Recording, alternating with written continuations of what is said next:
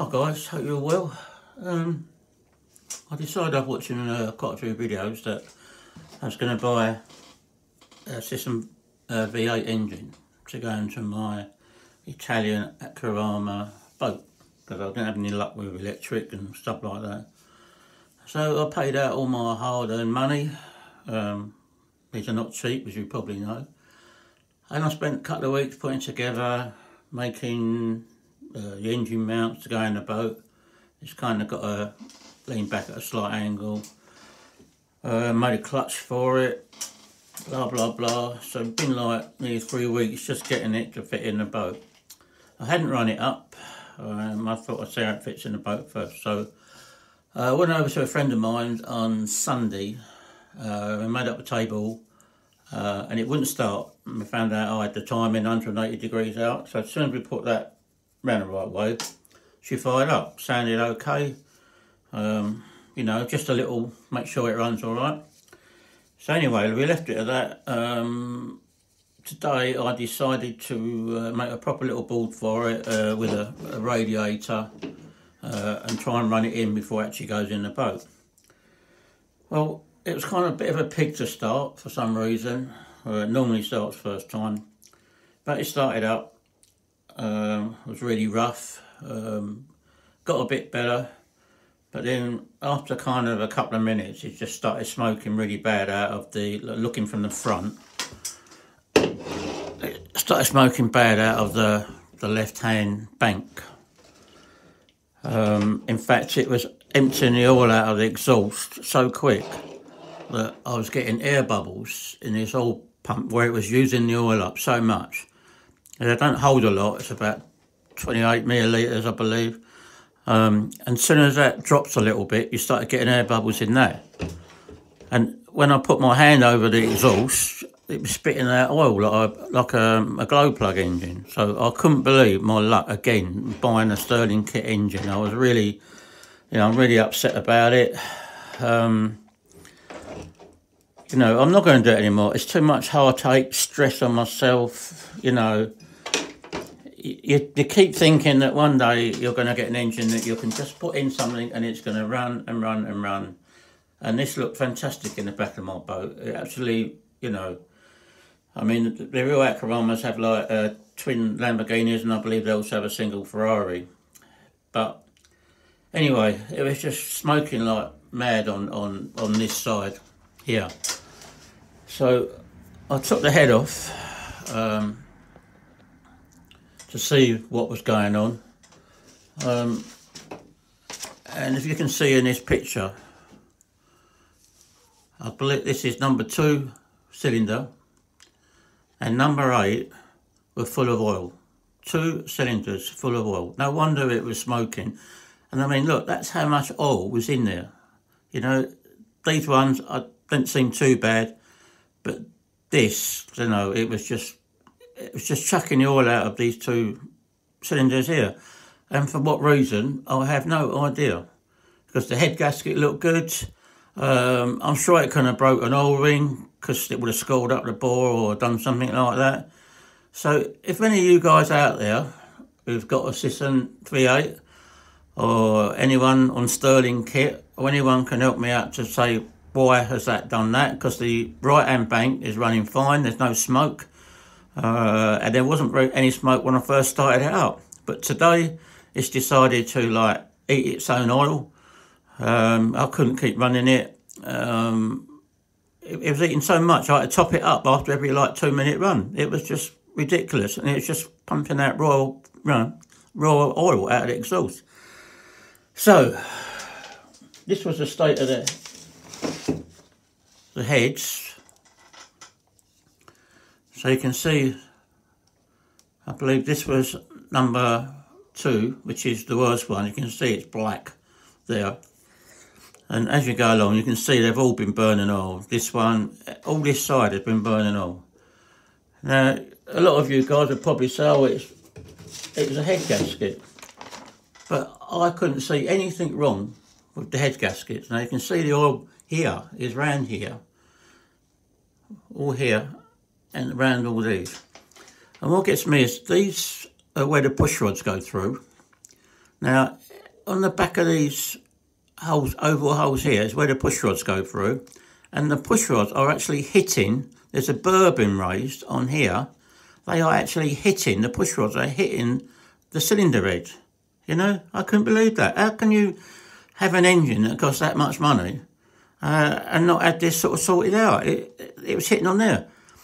And the other thing we've got on this side, where the spark plugs come through, through here, where you screw them in, it raises up like a burr here.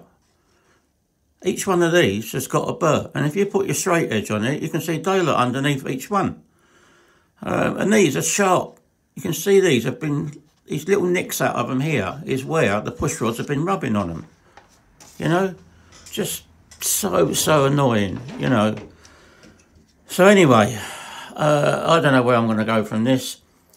I don't know if any of you guys know what it could be. I mean, I've cleaned the cylinder head up. I don't know if I can zoom in. You can see where the plugs come in. Now this is the head. Now where these come in here, I don't know if you can see it, but I think you see it just there. This is raised here. And when you come back down to here, each one of these, let's hold it up this way. Each one of these, you can see a little nick out of it on the top. Each one of these has got a little nick where the push rod has been going in and out and catching on the back of that hole. There's one there, look, you can see it. So the push rods are rubbing on there. And the spark plugs, when you screw them in, it raises it up here because it's so thin. You know, it's wafer thin there. But, you know, I've cleaned it up. But, you know, I'm really fed up about it. It's just weeks and weeks of work just down the drain, you know. Like I say, it's just so stressful. Keep taking it apart, putting it back together again, and not actually getting it to run. Now, the other thing, which I think is ridiculous, there's this little connector here, look.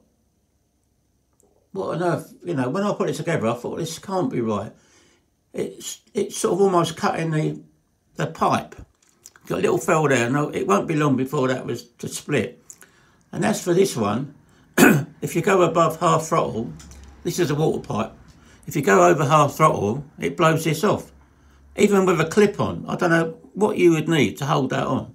But anything over half throttle, and it just pops off and blows water out everywhere. Now here's the oil pipe. Now as soon as that sump drops down a tiny little bit, you start to get air bubbles in this, which air bubbles in your oil line, as you know, is no good. And it goes up here.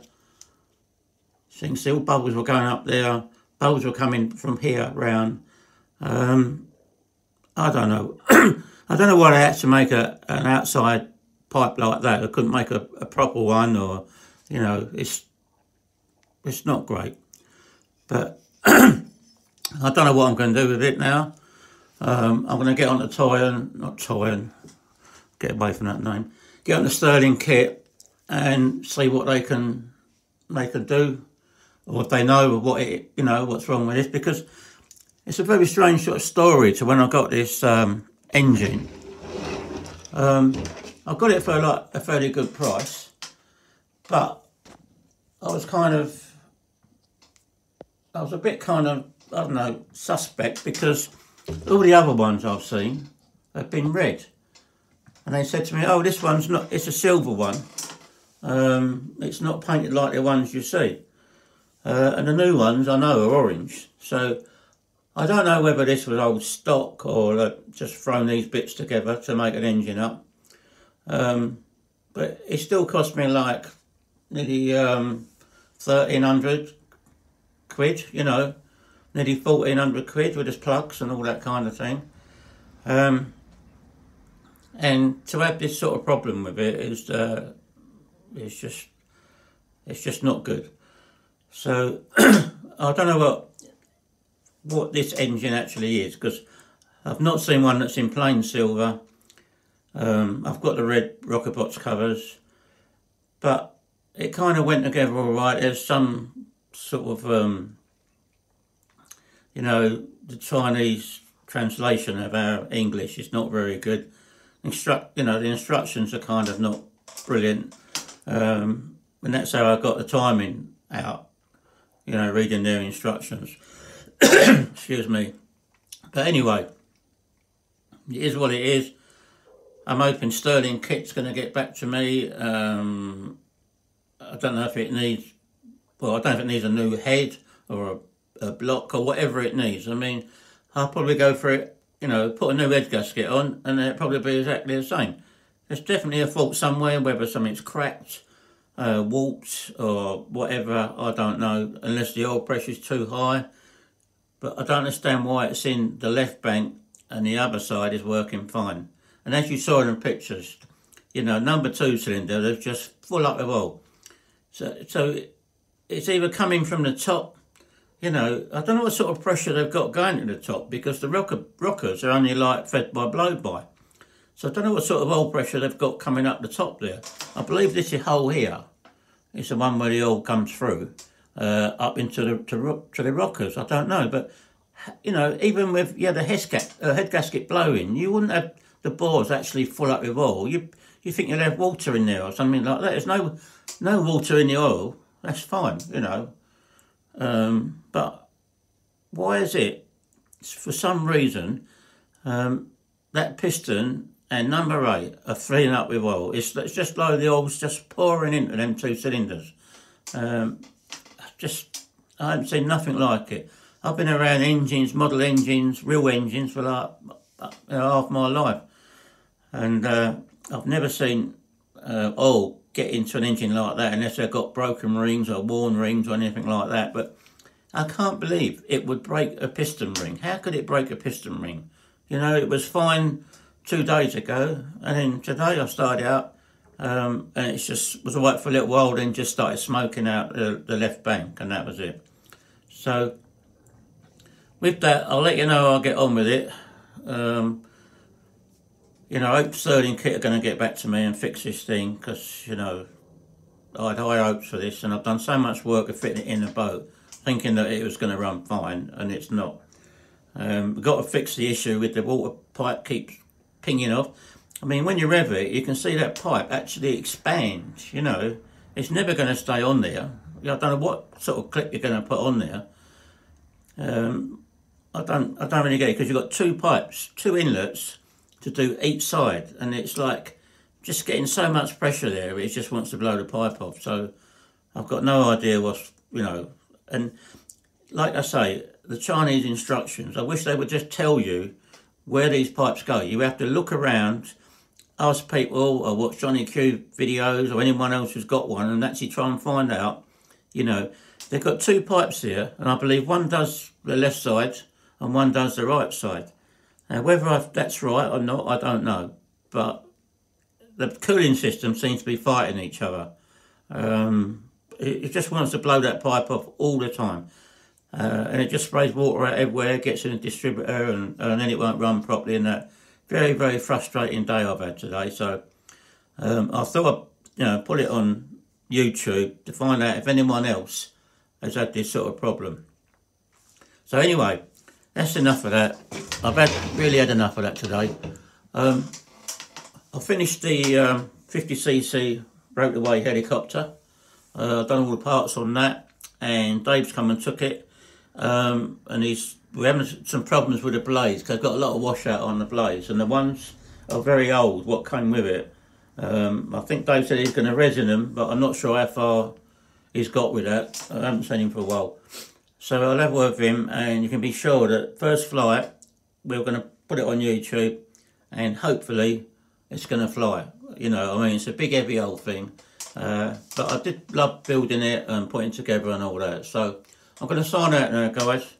Sorry it's a bit of a rant, but I've had enough. So I'll see you in the next one.